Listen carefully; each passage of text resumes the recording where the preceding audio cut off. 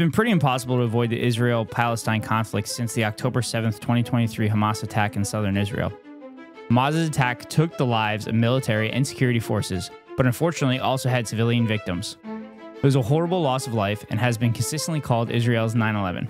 One would hope we would learn from 9/11, but it seems that has not happened. After 9/11, the US began a war in Afghanistan that lasted for 20 years and started another war in Iraq that led to the deaths of 1 million Iraqis in conservative estimates. Apparently, this is the talking point used to justify the slaughter of thousands of Palestinians in Gaza, which a large portion of them are children. The irony of this talking point is 9/11 was blowback to US policy, so in that sense, it works with Israel. I say this because there is significant history leading up to this attack. Israel and its allies are trying to paint this as an isolated incident, but I'm here to tell you they're wrong. This video likely can be filed into the History We're Not Taught playlist, but I feel it will be more about pushing back on bad faith talking points. It will not be all-encompassing, but I hope it'll be enough to see through the propaganda.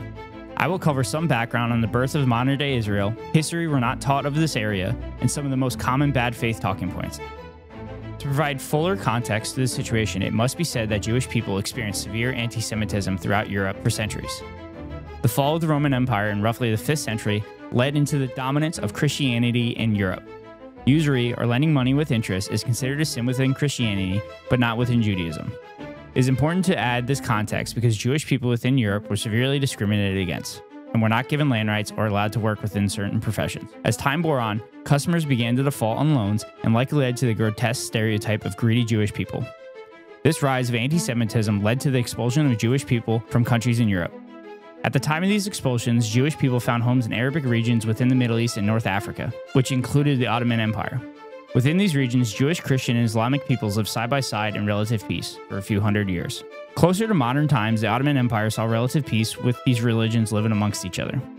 After the fall of the Ottoman Empire, after World War II, Britain was given the mandate to Palestine. A Jewish homeland was mentioned in the mandate document without violating civil and religious rights to non-Jewish communities in Palestine. Britain oversaw Palestine through World War II until definitive borders were drawn for Israel and Palestine in late 1947 by the UN Partition Plan. The establishment of Israel occurred in 1948. Where did everything change? After World War II and the events that made up the Holocaust, Zionism, or Jewish nationalism with the belief Jewish people must establish a Jewish state in the Palestinian region, was seen as a tool for Allied forces to establish a forward operating base in the resource-rich Middle East and North Africa regions. Some would argue the establishment of a Jewish state within Germany would feel like proper reparations for the Jewish people. Exodus of Jews from Arab states occurred at this time. At the establishment of Israel, Zionist militias who were trained and supplied by British forces began the expulsion of Palestinians known as the Nakba. Nakba is defined as catastrophe in Arabic. 700,000 Palestinians were displaced or fled during this period. Palestinians still have their keys to their homes around their neck and carry the deeds to their lands in hopes they will return to their homes someday. Palestinians were stripped of arms by the British in the late 1930s after an uprising of the Palestinians to British occupation. Zionist militias committed atrocities and inadequately defended Palestinian villages. For example, Deir Yassin village saw 93+ Palestinian villagers killed by Jewish forces. Their bodies were abused and numerous women were raped and killed. 30 of the dead were babies.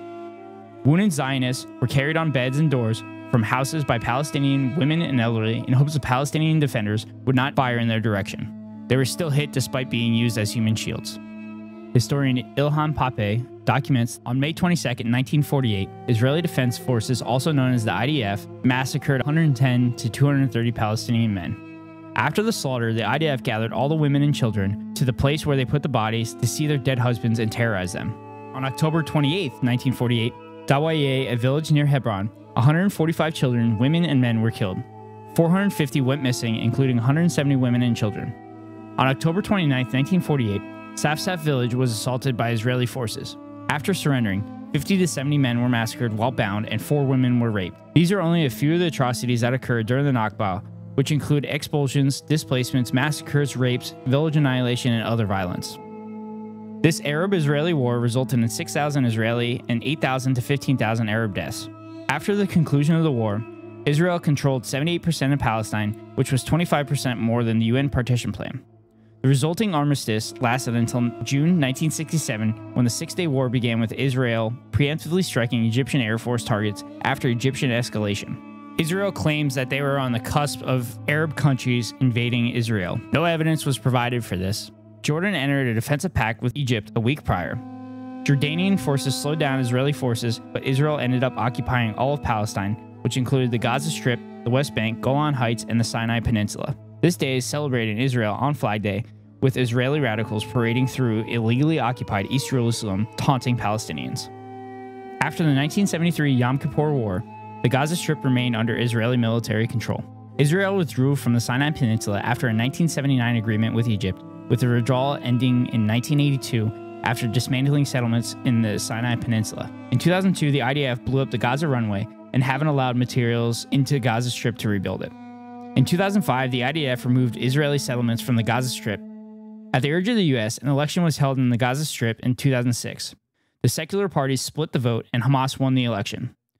A coup backed by the United States attempted to overthrow the Hamas-led government. Hamas successfully defended the coup and took control of the Gaza Strip. Israel and Egypt shut down and blockaded the Gaza Strip borders, with Israel controlling everything going in and out of the Gaza Strip, including its coastline. Between then and now, Israel would periodically lob rockets, bombs, and airstrikes onto the Gaza Strip, claiming preemptive strikes on Hamas and primarily killing civilians, including children. Israel also claimed attacks were in response to Hamas's rockets, where Norm Finkelstein will explain what these rockets are. The weapons are basically symbolic. They're the equivalent of fireworks. As Khalid Michel put it at one point, the head of Hamas at that moment, he no longer is, he says they're our cry to the world. You know, it's a kind of, if I can use my language, it's a kind of SOS. They're sending these flares into the air. SOS, we're dying. SOS, we're dying. That's not an exaggeration. When Mary Robinson from the UN High Commissioner for Human Rights, when she went to Gaza in 2008, she said, a whole civilization is being destroyed. I am not exaggerating. A whole civilization is being destroyed. Okay. So if you send up flares saying SOS, we're dying, which have next to zero impact on civilians, next to zero, I think whether or not they're discriminate or indiscriminate, it's beside the point. From March 2018 to December 2019, Palestinians demonstrated on the Gazan border on each Friday. Originally created by independent activists, Palestinians marched towards the border, largely unarmed. IDF snipers took shots at women, children, and military-aged men. They also targeted medics helping the wounded. They lied about these actions and even doctored footage. They later claimed every bullet was accounted for, meaning they all hit or fired near their targets. With each Palestinian demonstration and uprising, there were asymmetrical responses from Israel, with ever-increasing violence dropped on the Palestinian people. It can be argued that this strategy has led to Hamas continuing to have support because of radicalization from constant violence perpetrated by Israel. In March 2019, Bibi Netanyahu defended his suitcases full of payments to Hamas to his own party by claiming that it's part of a broader strategy to keep Hamas and the Palestinian Authority separate. He says that maintaining the separation between the Palestinian Authority in the West Bank and Hamas in Gaza helps prevent the establishment of the Palestinian state. I'm unable to cover every instance of violence, but I hope a pattern can be easily recognized. So that is a bit of a background to where we've come today. Now I would like to further clarify or debunk typical talking points in this conflict. Gazans voted for Hamas, therefore they all support Hamas. The elections were 17 years ago. The average age of the Gazan Strip is 18 years old, with 47% of the population younger than 18 years old. For comparison, the United States population younger than 18 is 22%. If 47% of the population is younger than 18, most of them couldn't even vote at that time and still can't vote today. The Gaza Strip is an open-air prison. This is true because there are border fences, checkpoints, a naval blockade, water and electric controlled by Israel, where 90% of that water is typically toxic and undrinkable. Palestinians cannot return to Gaza if they are able to leave. Israel routinely mows the lawn. This is a metaphor to cutting down all Palestinians. Why not weed the field to get rid of Hamas? If you're weeding the field, you're specifically taking out Hamas. But instead, Israel lobs rockets and airstrikes onto the Gaza Strip and kills Palestinian civilians. Why are civilian casualties accepted? Israel claims they know everything going on in Gaza. If this is true, why are hospitals and schools consistently bombed over the years? Here's every hospital Israel's bombed in the last 10 years.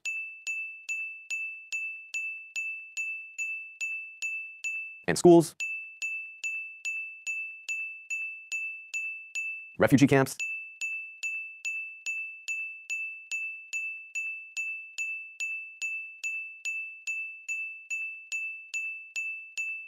Now Israel is saying that this hospital bombing wasn't them. And sure, they ordered all the hospitals in Gaza to evacuate 3 days before the bombing. And sure, the Al-Ahli staff said they got phone calls for 3 straight days before the bombing telling them to evacuate. And of course, there's also the multiple tweets Israel deleted shortly after the bombing and the laughably fake phone call Israel claimed to have intercepted between 2 Palestinian militants, the Al Jazeera investigation, which completely debunks Israel's claim that a Palestinian rocket fell in the hospital, the multiple military veterans that have said the projectile sounds exactly like a US manufactured missile. And of course, there's also the fact that Israeli generals and politicians have been promising to flatten Gaza for the last 2 weeks, saying there are no innocent civilians in Gaza. And yeah, they turned off all the electricity to Gaza, all but collapsing the hospital system a week before the bombing. And I know what you're probably thinking right now. Israel did it. But here's the thing. This is what experts call anti-Israel bias.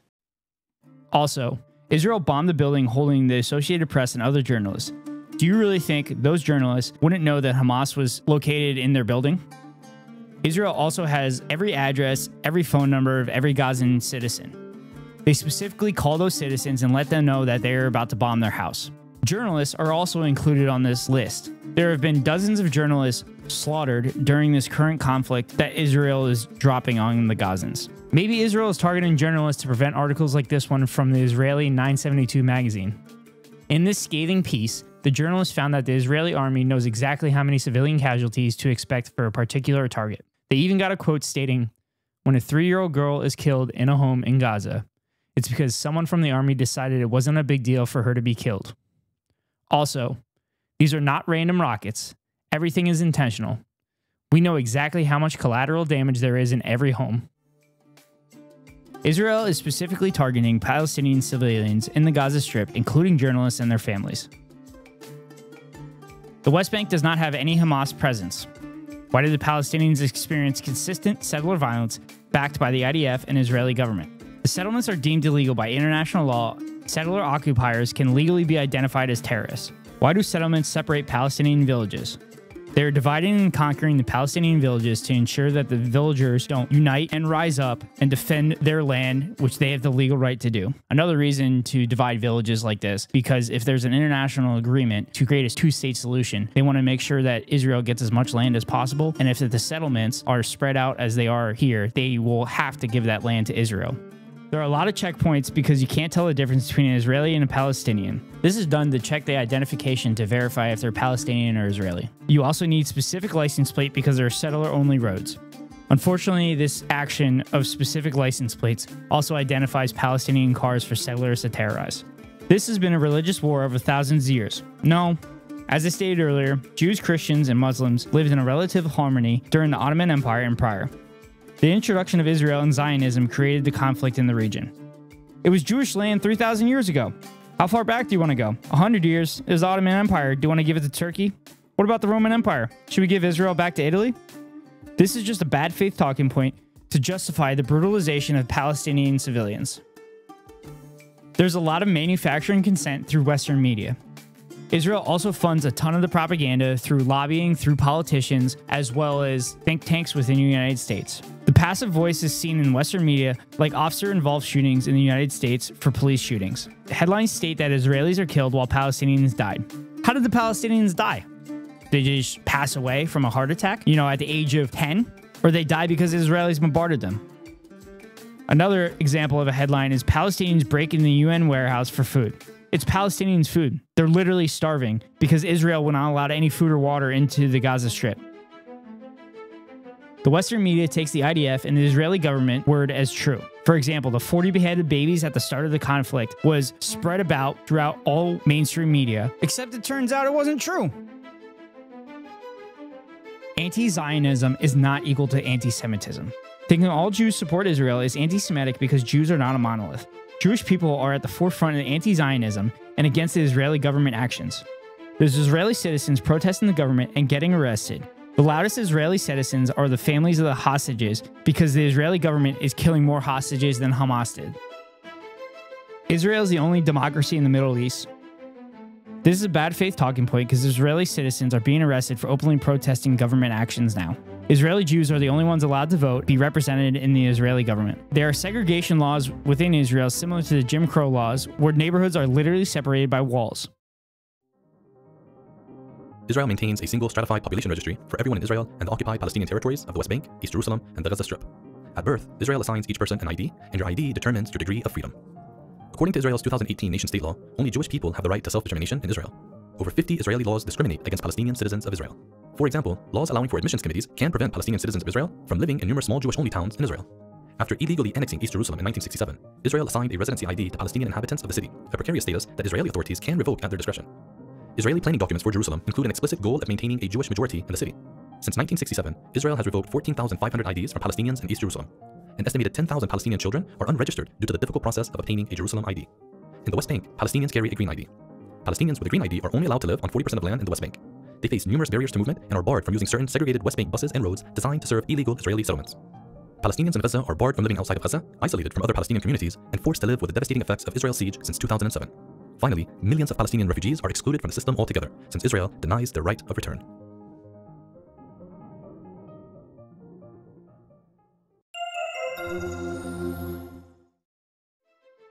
On top of that, the Israeli government and the IDF sterilized Ethiopian Jews that immigrated to Israel. Within Israel, same-sex marriage is not allowed, neither is marriage between religions.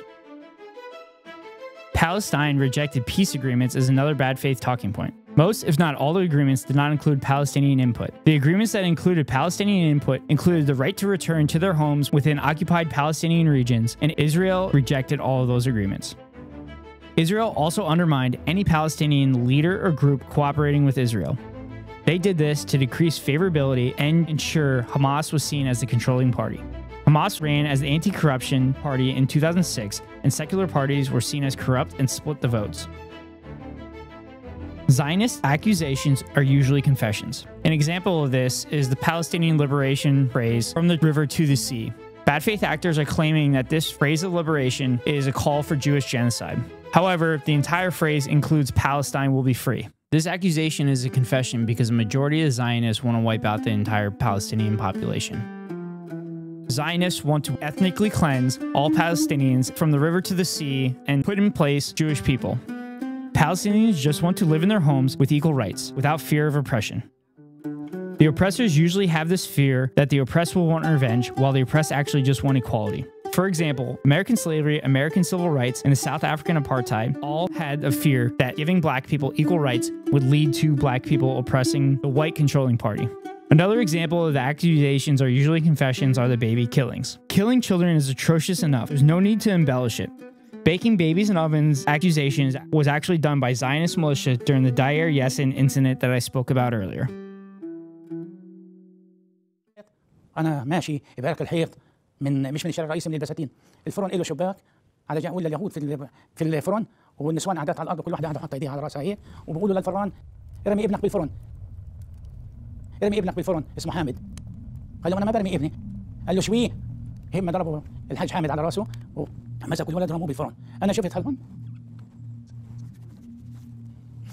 هالمنظر ما تمش فيها حيل من مرة. يعني بعدين مسكوا الأب حطوه وراه قالوا له الحق ابنك. أنا اجيت عديت قلت له بيمسكوني قمت أركض. They're saying the quiet part out loud to justify the brutality that they are dropping on the Palestinian head. I've offered a lot of context to this one-sided conflict. It's not all-encompassing because I can't cover every single event that has occurred, but I hope this provides a stepping stool to further research or at least some empathy for the innocent civilians being slaughtered. Someone claimed this to be a complex situation, but I think Michael Brooks' explanation is better. So it's not a complex issue. That's the big thing. It's super simple. There's one group that has enormous power. It's the most powerful country in the Middle East. It's backed by the United States. It acts on another population of people with total impunity and is never held accountable for anything. So there's no symmetry in the relationship, period. And just as like a thought experiment, IDW people, if we know that if somehow a population of Jewish refugees ended up in West Bank and Gaza, and an Arabic government in Jerusalem and Tel Aviv had an open-air prison in what, Jewish Gaza, which they bombed with white phosphorus, they killed civilians indiscriminately, and they had no provisions for medicine. They had an embargo that blocked food, that electricity wasn't running, that there was an over 48% unemployment rate, life expectancy and malnutrition statistics were horrifying. One of the major policymakers in this hypothetical Arabic Palestinian state said, we need to put those Jews on a diet. In the West Bank, there was another Jewish area where there was a little bit more autonomy, but there was regular Arabic settlements where they pulled up the Jewish farmers' foods, they terrorized them with rocks, the security forces broke children's bones, and they couldn't drive their own roads. We'd all have no problem understanding what that was. So there's nothing complex about it. The second part of your question, it's a pure asymmetry relationship. And the question is rights or not. So that's it. It's not complicated. Israel is an apartheid state. As long as Israel continues to be an apartheid state, the ethnic cleansing and genocide will continue. Palestinians are human beings and they deserve equal rights on top of having basic human rights and dignity.